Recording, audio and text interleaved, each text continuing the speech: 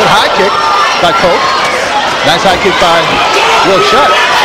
Both fighters coming out real aggressive right off the bat. Just like we talked about earlier, man, they're looking to end this thing early, go back, take a rest, and get ready for the next fight. That's right. Will Shutt looked very focused coming into the ring. Some knees to the thigh from Shutt to Koch.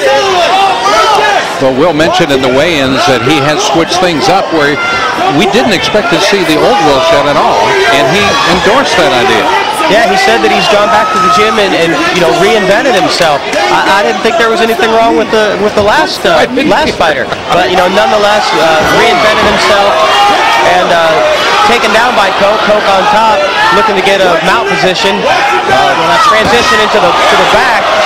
Looks like he's got trying to sink in that rear naked choke. Yeah, and he's got a body lock. We call that the anaconda. And, you know, he's got that locked in, shutting, going nowhere.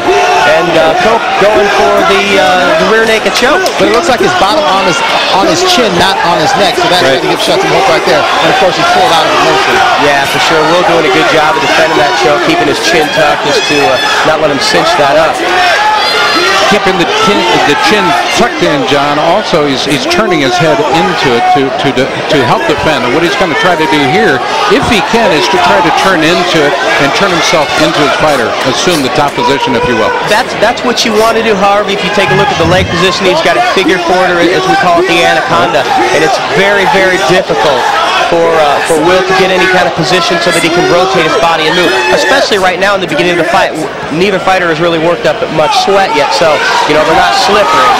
Is that body lock, John, putting pressure on his stomach and maybe squeezing some air out of him? That's exactly what it does. It not only holds the fighter there, Marcus, but it also doesn't really give him a chance to breathe. But you can see he's kind of inching his way out of it right now, and look for Koch to try to make some adjustments here, either to bail out of the position or to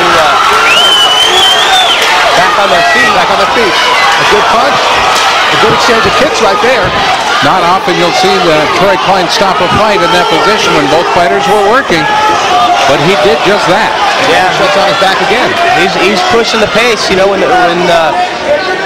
regardless of the position, I guess, Scott. But nonetheless, Koch back on the top of Will Shutt, looking to pass guard and get side position. Well, both fighters expending a lot of energy here in last man standing. Right there, Koch looking to drop one down. Some elbows from Shutt from the bottom. Nice. And now the fight is for Shutt to keep him in guard, which looks like he's working to keep him in guard, but some punches coming down from Koch. And again, we should mention that Erik Koch is wearing the black and red trunks. Will Shutt, of course, in black and white shorts. Koch has a big win over Pride vet Joe Pearson, also a win over our former champion TJ the Spider O'Brien. So he's, in the last couple years that he's been competing, he's really been on a roll. The kid's only 20 years old. Wow. He's got a ton of potential. Like I said, I've been hearing hype about him for well over a year, so it's good that we can get him in MCC before he moves on to the big show. I know his ultimate goal is going to the WEC. We'll see how he does in this tournament. Our last winner, he went. Will Shutt is mounted right here. Eating some punches to the face from Koch from on the top. Well, at this point, you know, in the evening and in this particular fight, I see Koch, you know, being the dominant fighter, but at this point, he really hasn't inflicted a whole lot of damage physically, except in position. John, is this going to wear on Will Shutt? Oh, absolutely. I mean, you know, Koch's a strong guy. He's already got blood coming from the nose of Will Shutt. He's had him in a couple bad positions. You know, he's got his back again, and that's definitely, even though he's you know, he's not absolutely dominating the fight, he's still playing a lot into the judges' scorecards, and so, you know, he's definitely winning the first round.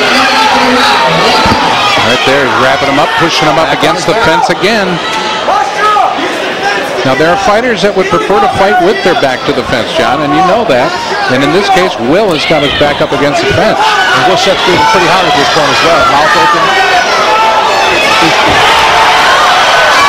Was that an attempt at a leg lock right there? He's going for a heel hook right there, but you know, they're to the point now where they're, you know, they've been in the fight almost 5 full minutes. They're a little slippery, and Erik was able to get out of that and right back into the top position where he's been dominant for most of the fight.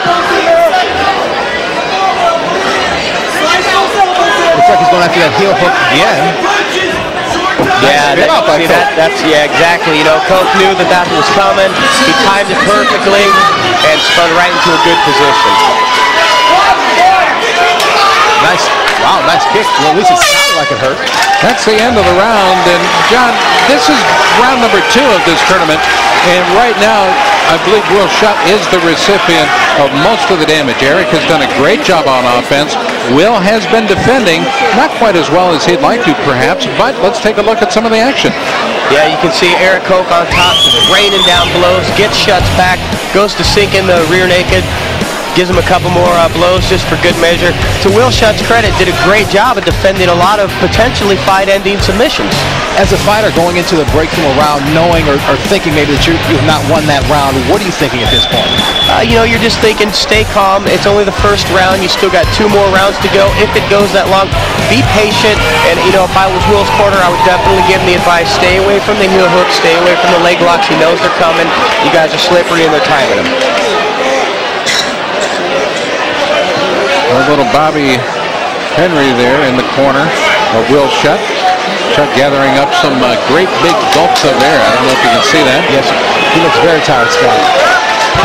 And he looks like he's in great shape, though, so it's just a matter of catching that second wind, I would think.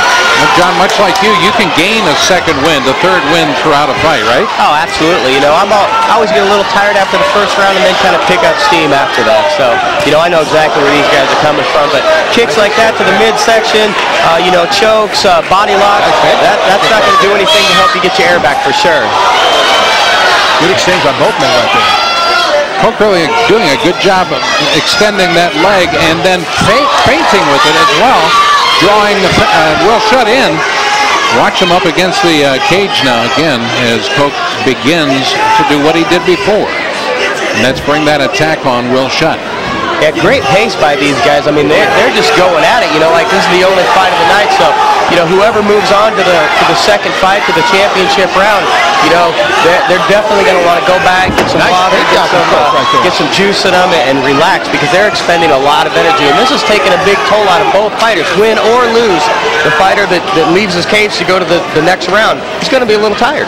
Do they have an advantage fighting the first fight in the tournament? Is that any advantage at all? Sure. You know, they got just a little more time to rest up after the thing, and you know, then they get to kind of watch back and see who's going on to the championship round to fight him, so they can kind of kick back in the back and watch this next fight coming up. So I'd say they have a little advantage. Koch has got his arm caught in there. Look at Shutt now. He's trying to put some pressure on him, but leaving himself exposed is Will Shutt.